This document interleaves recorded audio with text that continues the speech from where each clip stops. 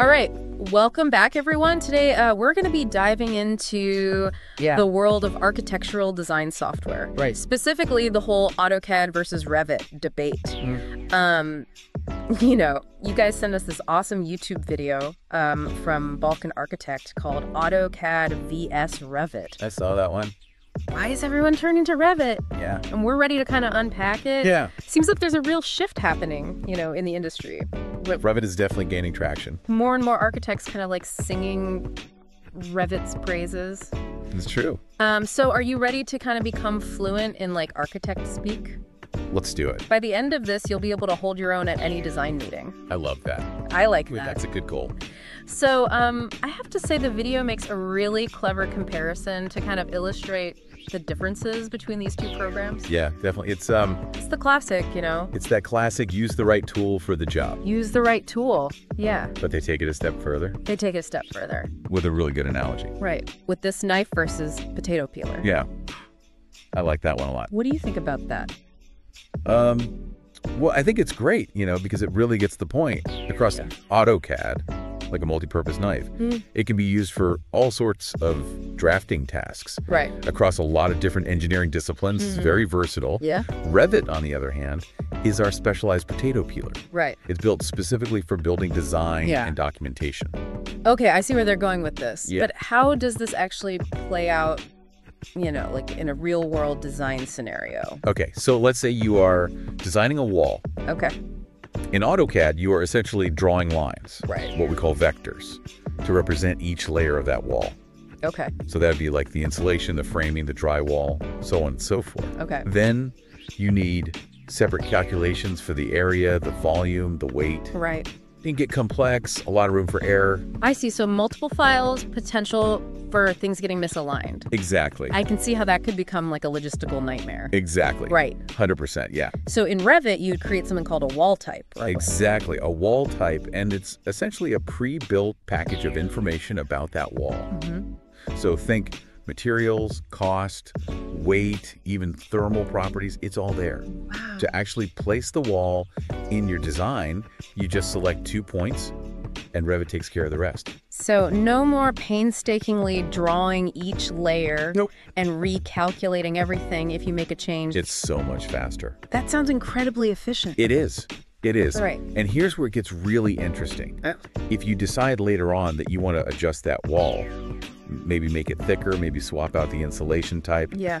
Revit automatically updates all of the related calculations and documentation. Oh, wow. You don't have to go back and adjust everything manually.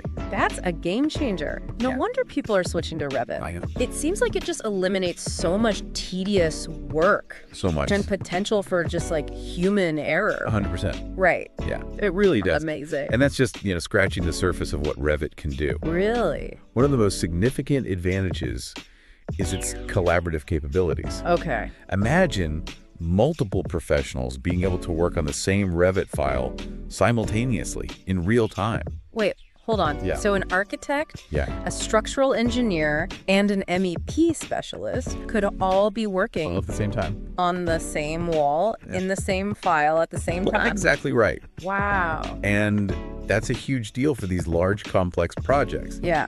It drastically reduces the chances of clashes between different design elements, Right. improves communication, Yeah. and ensures that everyone is always working with the most up-to-date information. Now that you mentioned clashes, I remember reading about a project where this real-time collaboration in Revit actually prevented a major structural clash Wow. that could have cost millions to fix. Have you ever encountered anything like that? Oh, absolutely. I've seen firsthand how Revit's clash detection can save projects from major headaches. Yeah. In one instance, we were working on a hospital design, and Revit flagged a conflict between a ventilation duct and a critical structural beam. Wow. Catching that early in the design phase saved us winks of rework and a significant amount of money. Wow, that's a perfect example of how powerful this tool can be. Yeah.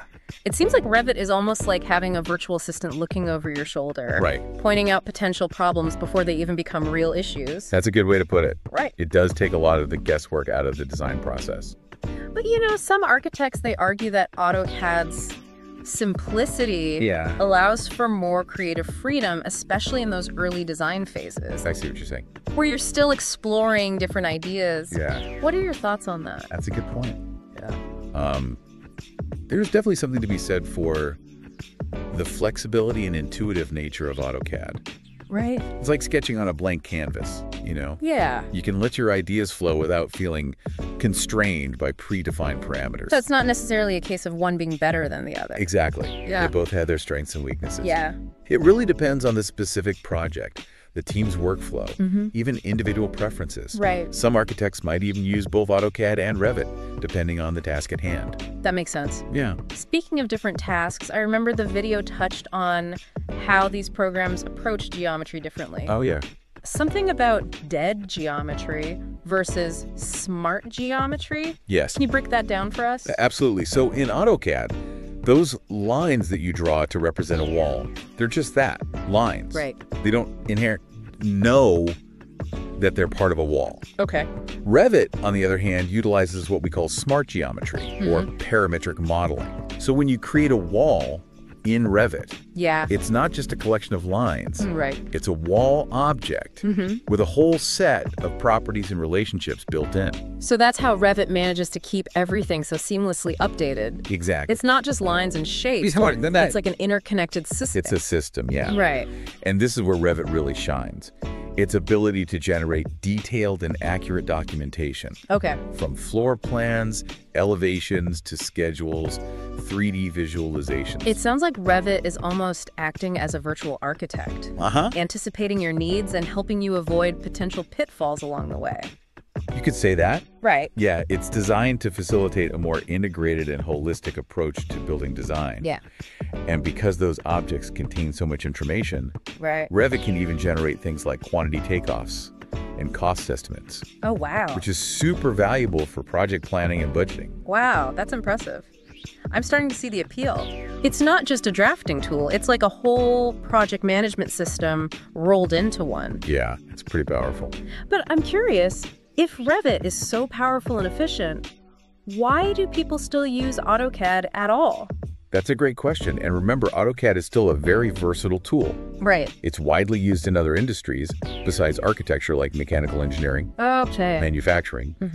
And even within architecture, there are certain tasks where AutoCAD might be a more suitable choice. Right. For example, if you're working on a small-scale renovation project, Yeah. that doesn't require the full BIM capabilities of Revit. Right. AutoCAD might be a more streamlined option. And I imagine there's also a cost factor to consider. Sure. Revit is a pretty sophisticated piece of software, and I'm guessing it comes with a hefty price tag. You are right. Software licensing, training, implementation costs can be significant. Yeah. For some firms, especially smaller ones, the investment in Revit might not be justifiable. Right. AutoCAD has a lower barrier to entry in that sense. So it really comes down to weighing the needs of the project against the resources available. Yeah, exactly. There's no one-size-fits-all answer. Right. That's the key takeaway here. Both AutoCAD and Revit have their place in the world of architectural design. Yeah. It's about understanding their strengths and choosing the right tool for the job. And I think that Balkan Architect video does a great job of highlighting that. Yes. I completely agree. You know, listening to you talk about Revit, Yeah. I'm starting to think about which software I would choose if I were designing my dream home. That's fun. Revit's efficiency and 3D visualization capabilities sound pretty tempting. It's definitely a powerful tool for bringing design ideas to life. Yeah. Imagine being able to virtually walk through your future home, Oh, wow. explore different material options, Yeah. and even see how the sunlight will fall across your living room at different times of day. Wow. That would be incredible. They're pretty cool. Sign me up. Yeah. But seriously, this has been incredibly enlightening. It feels like we've gone beyond just comparing features and really delved into the philosophy behind these two programs. I agree. It's fascinating to see how these tools are shaping the way buildings are designed and constructed. Before we wrap up, there's one more thing I wanted to touch on from the video. Okay. They mentioned that Revit can also be used for urban planning and infrastructure projects. Yes, that's right. Is that something you have experience with? Actually, yes. Revit's capabilities extend far beyond individual buildings. Wow. With its powerful modeling and analysis tools, it can be used to design entire cityscapes, transportation systems, Brilliant. and even analyze the environmental impact of large-scale developments. That's amazing. It really highlights the versatility and the potential of this software. For sure. It's not just about designing walls and windows, it's about shaping the future of our built environment. Exactly, and that's what makes this field so exciting. Yeah. The possibilities are truly endless. Well, I think we've officially reached architect speak fluency level. I think so too. But before we let you go, there's one question I can't resist asking. Okay, shoot. If you were starting a brand new architectural firm today, knowing everything we've discussed about AutoCAD and Revit, which would you choose as your primary design platform? That's a tough one. Yeah. There are so many factors to consider. Right. The types of projects I'd be taking on, the size of my team, the budget. Okay, let's play a little game then. Okay. Imagine you've got a blank slate. You're right. You're building your dream team. Okay. And taking on a variety of projects from like residential renovations to large-scale commercial developments. Got it. What would your ideal software setup look like? All right, I'm game. Yeah. If I were building my dream firm, I would definitely make Revit the cornerstone of my design process. Yeah. Its collaborative features, BIM capabilities, and the level of detail it allows for are just too valuable to pass up. Yeah. Especially for those larger, more complex projects. That makes sense. But would there be any room for AutoCAD in your workflow? You know what? I think there would be. Okay. AutoCAD is still a fantastic tool for certain tasks. Right. Especially in those early conceptual stages of a project, when you're sketching out ideas and exploring different design options. It's so intuitive and flexible. So it's not an either situation. Right. It's more about using the right tool for the right phase of the project. Exactly. Right. And let's not forget that AutoCAD is still the industry standard in many fields. Yeah, that's true. Being proficient in both would give my firm a competitive edge. Right. And allow us to collaborate seamlessly with other professionals who might be using AutoCAD. That's a great point. It sounds like having a solid foundation in both AutoCAD and Revit would be like the ultimate power move for any aspiring architect. I couldn't agree more. Right. It's all about having the right tools in your arsenal to tackle any design challenge that comes your way. Well, I have to say this deep dive has been a real eye-opener. Good, I'm glad. I feel like I've gained a whole new understanding of the architectural design world. Me too. It's a fascinating field. Yeah. Constantly evolving with new technologies and design approaches. And thanks to you, our listener is now equipped to impress their architect friends. That's right. With all this newfound knowledge, Lately. they'll be dropping parametric modeling and clash detection into casual conversation like a pro. That's the goal. We want to empower everyone to engage with the world of design in a meaningful way. Before we sign off, I want to leave our listener with something to ponder. Okay. We've talked a lot about the technical differences between AutoCAD and Revit, but I'm curious, do you think the choice of software can actually influence the design itself?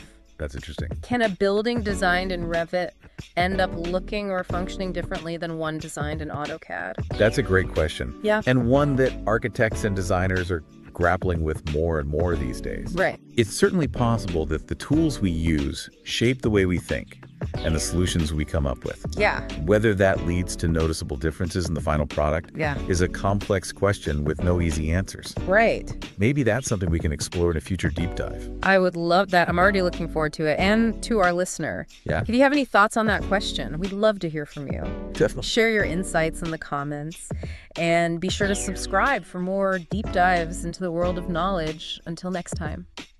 Awesome. Keep those brains curious and those imaginations ignited.